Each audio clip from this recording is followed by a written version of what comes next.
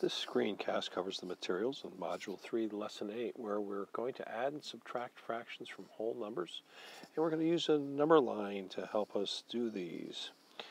It's based on the problem set.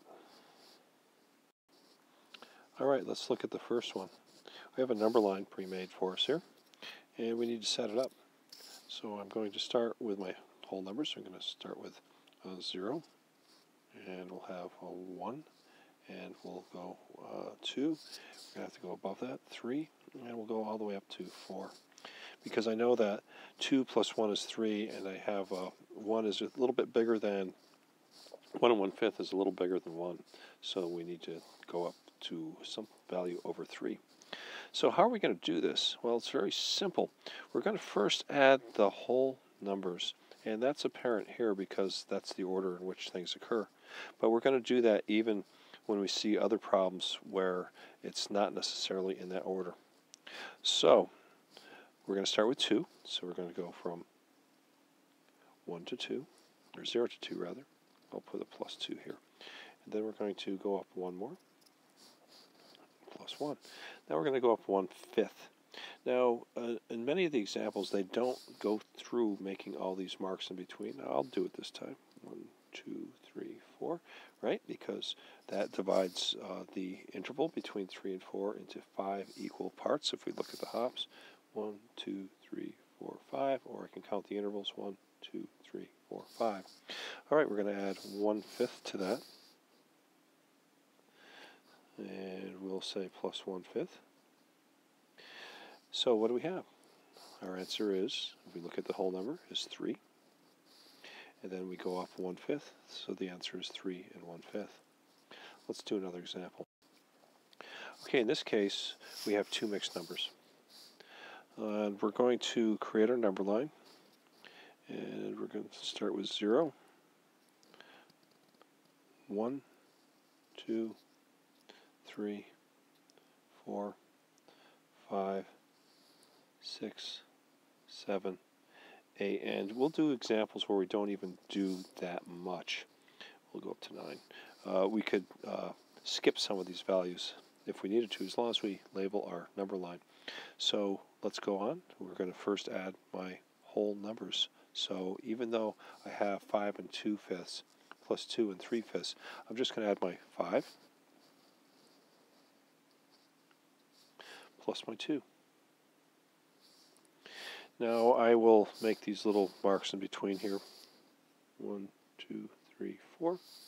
And we'll go up now by adding the fractions. So I have 2/5, then I have 3/5. Let's label these. 5 plus 2 plus 2/5 plus 3/5. And our answer is 8. I'm going to do another example, just another application of this. We're going to do some erasing here. I can show you another acceptable way to do this. As long as we label our hops. So I'm going to start with 0.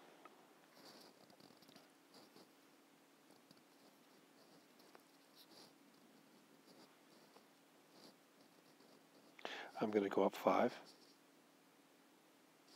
I'll label that plus 5, and then we'll label this 5.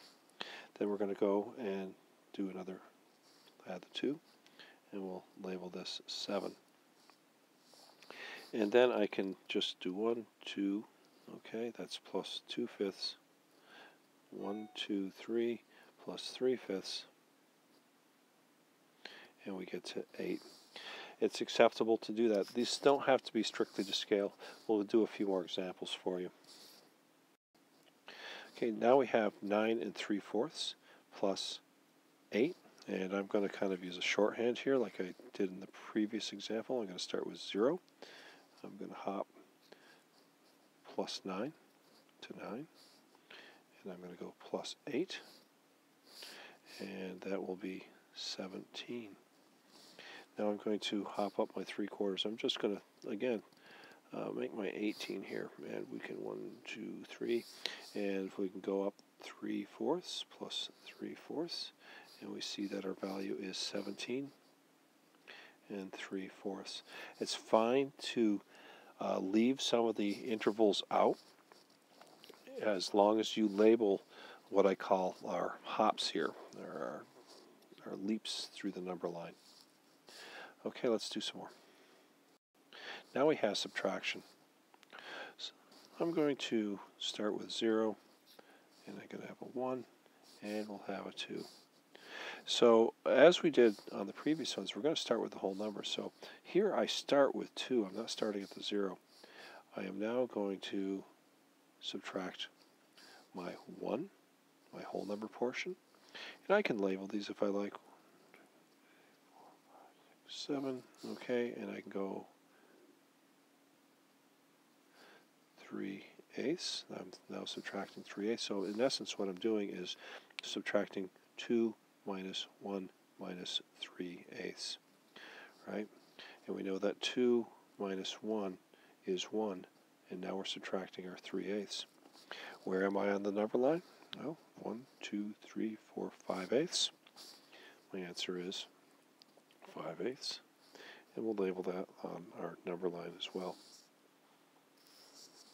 Continuing. We have 17 minus 15 and 2/3. I'll start with my 17, and then I'm going to subtract my 15. And that brings me to 2. And I know that below 2, the next whole value is 1. And we can see with our fraction here that it's thirds, so I'm going to make those small intervals there. So what am I doing here? Well, again, I'm kind of decomposing. I've got 17 minus 15. I've done that so far. Now I'm going to subtract 2/3. So we're going to go minus 2/3. And where's my answer? Well, I know that my answer is someplace between 1 and 2. So we'll simplify. This becomes 2 minus 2/3. And 2 minus 2/3 is 1 and 1/3. It's always good to put that next value down. So when we got to the 2, we know that the next value down is the 1, and that helps us figure out what the mixed number is. It's a fairly important step. Okay, here's another one. We're going to start at 100. And we're going to subtract 20. We get to 80. Now what's 1 down from 80? It's 79. You notice that this is not to scale. So let's do the decomposition here. I have 100 minus 20 minus 7/8 equals 80 minus 7/8. Let's make our little marks in here. 1, 2, 3, 4, 5, 6, 7. I'm going to go down 7/8. 1, 2, 3, 4, 5, 6, 7. Okay. I could have just done that in one hop as well. Minus 7/8. Both are acceptable. And if I look there, I see that my whole number is 79. We know that this number here on the spot on the number line is between 79 and 80. We'll go with the lower value, 79, and then we go up to 79 and 1/8. Let's do a word problem. It says Calvin had 30 minutes in timeout. For the first 23 and 1/2 minutes, Calvin counted spots on the ceiling. For the rest of the time, he made faces at a stuffed tiger. How long did Calvin make faces at a stuffed tiger? Well, I'm going to set up a tape diagram.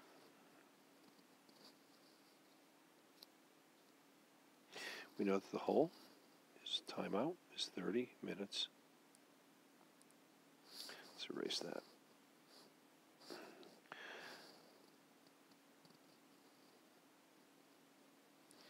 We know that for 23 and 1/2 minutes, he's counting spots. And the remaining time, he's making faces. Question mark there. Okay, we should know by now that when we see a tape diagram that looks like that, where we need we know the whole, and we know one part, we have to find the other part we're subtracting. So let's set this up as a subtraction problem. So I have 30 minus 23 and 1/2. All right, let's work on that number line. So I'm going to start with my 30. I'm going to subtract my 23. 30 minus 23 is 7. Now what's 1 down from 7? It would be 6. So what we have so far is 30 minus 23 minus 1/2 equals 7 minus 1/2. And we see that that is between 6 and 7. Since my fraction is a half, I'll put my interval right here. Now I'm going to subtract 1/2. Our value is right here. And if we look at the number line, we see that that is 6 and 1/2. So the answer is 6 and 1/2.